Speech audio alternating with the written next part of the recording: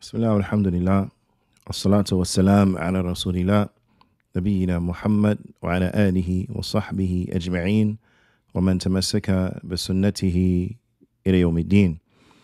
Thumma amma ba'd, ya ibadullah. Food for thought. Don't act like an electrocuted dog. Inshallah ta'ala, we'll come back to this concept. But as a preface, let's get into the following. The overall concept and meaning that I want each and every one of us to really pay close attention to is don't be a defeatist.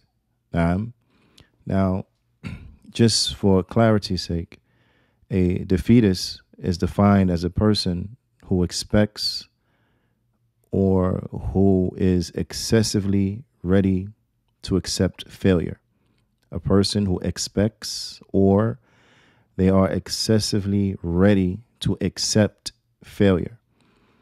This is a person who suffers from defeatism, which is the acceptance of defeat without struggle. The acceptance of defeat without struggle. And it's just often it comes with negative connotations. It is a must that we don't have this type of mentality, but that we are of those who are implementing the hadith of the Prophet sallallahu alaihi wasallam in all affairs of our lives, in our religious affairs, first and foremost, and also in the affairs of our dunya. Now, because we hear all the time that Islam is a total way of life. And this is the truth. Islam is a total way of life. Islam has guidance for every aspect of our life, from the manner and most important aspects of our lives, from how we worship Allah subhanahu wa ta'ala, how we believe in Allah ta'ala and worship Allah ta'ala. These are the most important affairs. Now, all the way to those affairs that deal with ruling of countries, the governing of states, the judicial system, from how we interact with each other and our code of conduct, our morals, all the way down until the aspects of toiletries and the proper mannerisms and adab for using the bathroom. Islam, walillah alhamd, there is therein guidance for every aspect of our life. Every aspect of our life. And it is important that we seek to learn and study our religion so that we may act in accordance to the guidance that is contained therein.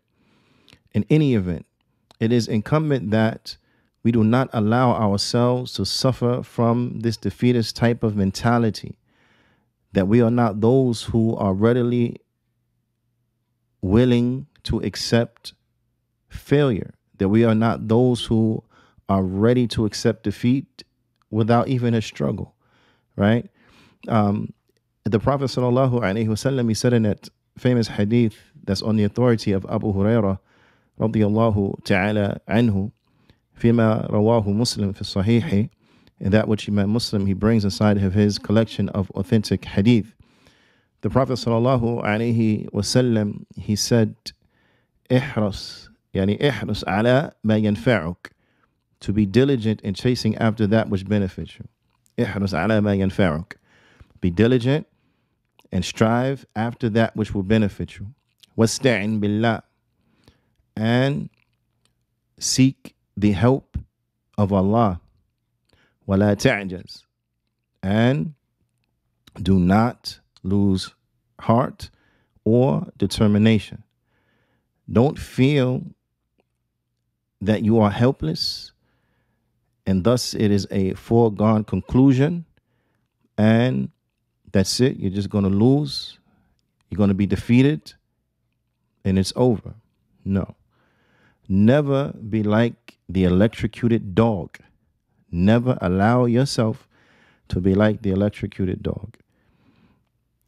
Al-Allama Uthaymin rahimahullahu ta'ala, he mentions, as relates to the statement of the Prophet sallallahu alaihi wasallam, "Wala ta'jaz," and do not lose heart or determination.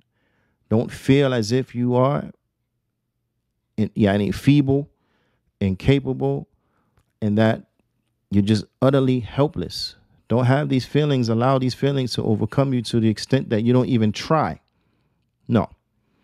The recipe has been clearly defined by the Prophet sallallahu alaihi wasallam. Ihris ala ma yanfa'uka wasta'in billah. To seek after that which will benefit you, and to put your trust in Allah subhanahu wa ta'ala. Wala ta'jaz. And do not lose heart or determination. Naam, do not lose heart or determination, meaning to the extent that you don't even try. Even to the extent you don't even try, you don't put forth any effort. You just think, oh, no, it's it, that's it, it's done, I can't do anything. La.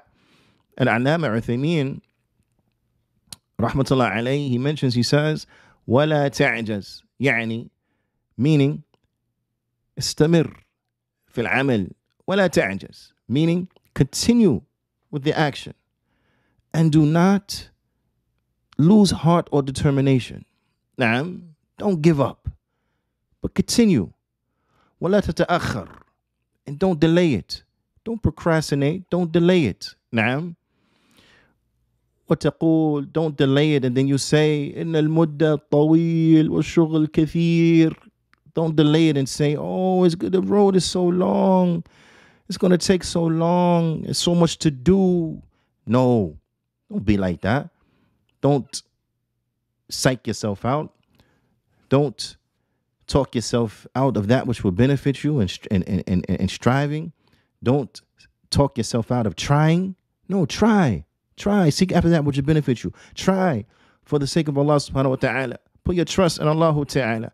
Ask Allah, beg Allah to help, aid, and assist you at every step and at every turn.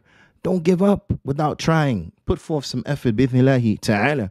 The Shaykh, he says, مَا دُمْتَ صَمَمْتَ, he said, as long as, since you had made your mind up, you have an azima, you made your mind up, you have a determination. You had a determination for awwal al-amr, and the first of the affair. You made your mind up, this is something that is going to benefit you. You were clear about this. This is something is good for me. There's an upside in it for me. So, since you made your mind up and you have already seen it's something that is good for you in the first of the affair, and you made your determination to go after it and to seek it, that this is the thing that is best for you. وَاسْتَعِنْتَ بِاللَّهِ, and then you put your trust in Allah subhanahu wa ta'ala. فَلَا تَعْجَزْ, don't give up. Don't stop. Continue. Don't stop, but continue. This is extreme importance. Now, I want you to listen to what Shaykh Uthaymin, he mentioned, because this hadith is a hadith that is tremendous. And this is why you'll find a lot of pieces of benefit coming from different angles that are mentioned from this particular hadith. But this is the reality. The Imam, he mentions, he says, وَهَذَا الْحَدِيث فِي الْحَقِيقَةِ, he said, this hadith in reality يَحْتَاجُ إِلَى مُجَلَّدَاتٍ يَتَكَلَّمْ عَلَيْهِ فِيهَا الْإِنسان. It will need volumes of book that a person, they will give explanation and commentary as relates to this particular hadith. This is how much benefit is contained in this particular hadith. But from this standpoint, and in this reminder, in this food for thought, I want to focus in on the statement of the Prophet sallallahu alaihi wasallam, لا تعجز, do not lose heart, do not lose your determination, do not feel as if you are helpless. And this is why I say, don't be like the electrocuted dog. Don't be like the electrocuted dog. Person, they come and they say, what in the world is he talking about, electrocuted dog? What does electrocuted dog have anything to do with this situation? There was a study, or there was an experiment, we should say, in 1965, and it was conducted by Martin Seligman, or something like this. It's the pronunciation of his last name, Martin Seligman, right? And in this, him and his colleagues, what they did was they wanted to do some research on classical conditioning. They wanted to do some research on conditioning, okay? So in this experiment of theirs, what they did is that they will put a dog into a cage that had the floor of the cage was it had an electrical current that was running through it, right? So the floor of the cage was electrified. You with me? Okay. They put the dog inside this cage. What they would do is they would ring a bell. And they would ring the bell, and then directly after ringing the bell, they would electrocute the dog. They would shock the dog, right? So they would do this a number of times to the extent that they would ring the bell, and then the dog would start to react. The dog would start to react because they're trying to prove that conditioning will have an effect upon the individuals. This was what the first leg of their experiment. The second leg of their experiment, or the next thing they went on to do in this experiment, is that they would shock the dog. Again, now the dog is still inside of this cage, the structure where it can't get out. All of the floor is electrified, right? So they will shock the dog. You with me? They will shock the dog, giving it no other option but just to get shocked. Then they move to a next stage where they put the dog inside of a cage. And in this cage, there was a barrier that ran down the center of the cage.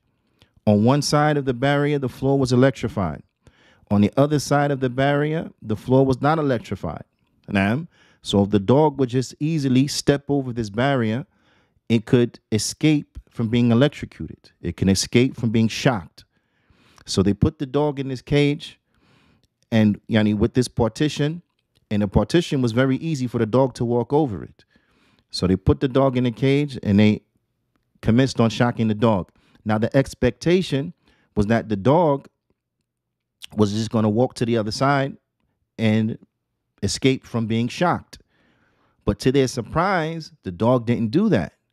When the dog started to be shocked, it just laid down. It just laid down and just took it, right? So they theorized that this is because the dog had been conditioned to feel hopeless.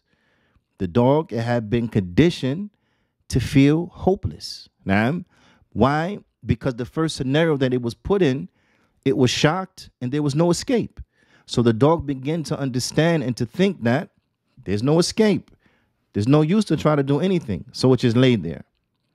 So to continue with the experiment, what they did was they brought a group of dogs that were never shocked. They never went through the first half of this experiment. So these dogs that were brought in, they were put inside of the cage that had the partition in it. One side of the floor was electrocuted, or was electrified, and the other side of the floor was not electrified, right? So when they put the dog in the side that was electrified and then they started to shock it, this dog that had not been previously shocked, what did it do?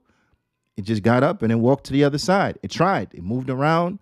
And then once it realized that the floor on the other side of the partition was not electrified, it walked to that side. Now, it walked to that side. So the people in the scientific community and who study this psychology and the like, they theorize that hopelessness, a person can be conditioned to be hopeless, to feel hopelessness. Now, this is what they had came up with.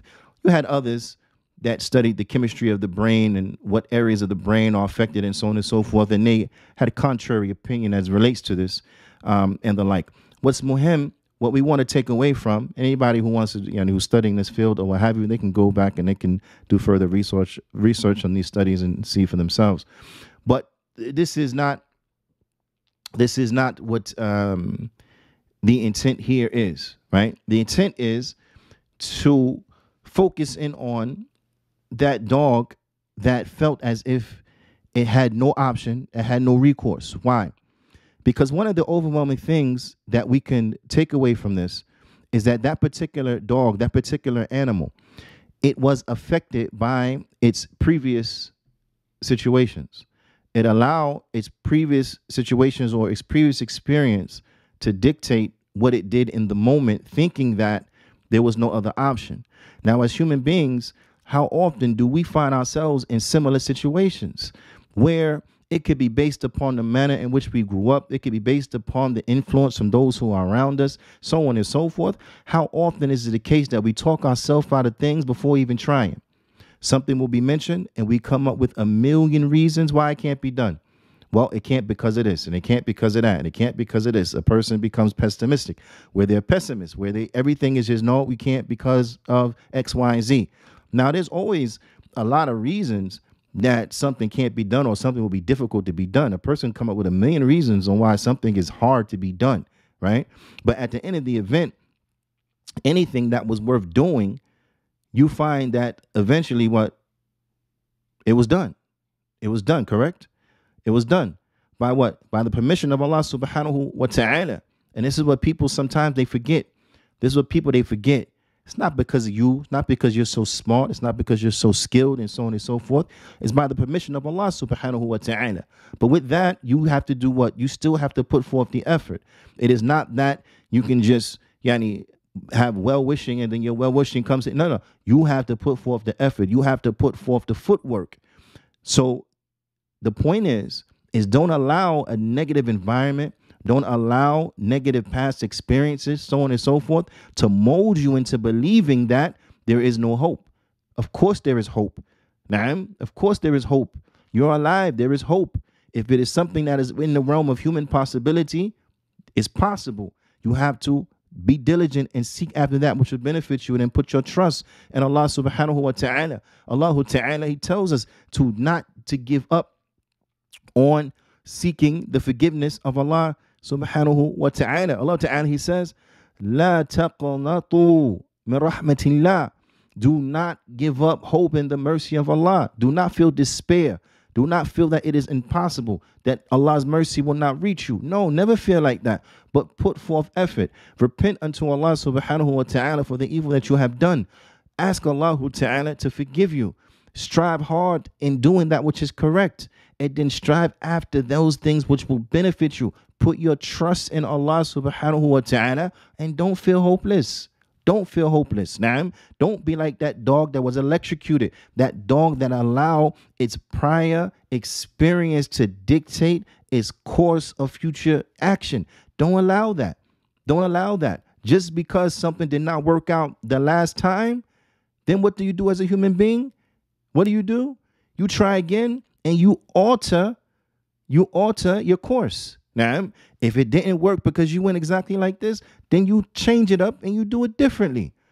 And of course, we're talking about what? In affairs in which you have these options. So affairs of the dunya, for example, if you did X, Y, and Z and that didn't work, then you adjust the method. And you try again. If that didn't work, then you adjust it and then you what? You try again. Try until what? Until you're able to achieve it, bi'idhnillahi ta'ala. If not, keep trying. Put your trust in Allah. Ask Allah and keep trying. That's how it has to be. This is how the believer has to be. If it didn't work like this, then we're going to adjust and we're going to do it like this. Now, again, this is in affairs of the dunya. When it comes to the deen, all you have to do what? Is apply the deen. All you have to do is apply the deen. Now, and you learn more. You learn more about the deen and you apply the deen. You always strive to be the best version of you that you can be in that moment. And then you keep trying to get better, and you keep trying to get better, and you keep trying to get better. You strive after that which will benefit you. It is incumbent that we utilize this hadith in every aspect of our life. Because how often, again, is it the case that we prevent ourselves from that which would benefit us? We prevent ourselves from good by talking ourselves out of it. Oh, I can't do it. It's too hard. Oh, I can't do it. I'm not that smart. Oh, I can't do it. Subhanallah. If you, for example, took a test and you failed. You took a test and you failed. What you do next, your mentality, right? The mentality is going to have a bearing on what you do next. Because you could have taken that test and you failed. So you could walk away and you could say, you know what? I'm stupid. I'm stupid. I can't. I'm dumb. This ain't me. I'm stupid. Now, once you have done that, you've set yourself up for loss. Now, you've talked yourself out of it already. So now you're not even going to try. Why? Because your mind is telling you, I'm stupid. I can't. So if you say you can't, I believe you. You can't. You understand that? If you say you can't, I believe you. You can't. Not that it can't be done. Not that it's not possible for you to do it, but you are saying that you can't do it, then yeah, you can't do it because you don't have what it takes to get it done. You don't have the mentality needed to get it done. So yeah, you say you can't do it, yeah, then you can't do it. That's one way you could look at it. You can come back, and this is what other people do. You can say, man, that test was too hard. That test was too hard. Okay? So now what are you doing? Now you're blaming factors in which you have no control over. Now you're blaming everybody else. You're putting the blame somewhere else. Oh, you failed because the test was hard? That's why you failed? Because the test was too hard? So now you lost again. Because now you're going to allow outside factors to dictate what you feel you can and can't do. The test is too hard. It's too much. Oh, that there is too hard. I can't do it. Oh, you do this? No, that's too ambitious. Can't be done. Yeah, subhanallah. If somebody else did it, we can do it. Now, if somebody else did it, that means it could be done. If somebody passed that test, that means you could pass the test. Right? Okay. So if you want to blame yourself by saying that you're stupid in this way, then you set yourself up for loss. That's your excuse now. I'm dumb, so I'm not even going to try. If you say the test was too hard, you blame it outside factors. Now you're saying, okay, the test was too much. It's the test fault, not my fault. It's the test fault for being too hard, the teacher fault for making it unnecessarily hard. So it's their fault. But then what now? You set yourself up. So yeah, I'm going to lose every time because it's just too hard. So you ain't never going to get anywhere. What's the other option you can take? And it could be more. But I'm just saying what comes to my mind right now in the moment. But what's the other option you can take? I didn't study enough. So now, once you do that, this answer, this course is in your control. I thought I put forth enough studying, but I didn't. So now what does that mean? Now that means I'm going to go back and study harder next time. I'm going to do some adjustments on my studying habits. I'm going to do some adjustments on my reading. I'm going to do some adjustments on my prep and, stuff like this. And yeah, I'm going to do some adjustments. And I'm going to try again. Because if somebody passed it, I can pass it. If he passed it, I can pass it. If she passed it, I can pass it. Right? So I'm going to try harder. Now, once this becomes your mentality, what? I'm going to try harder. Why? Because this thing is going to be beneficial for me. Me learning this information and mastering this information is going to be good for me. Me passing this test, passing this course, passing this exam, getting this certification, so on and so forth. This is going to be good for me. So I'm going to strive hard over what benefits me. I'm going to study hard for that test. I'm going to study longer. I'm going to study harder, right?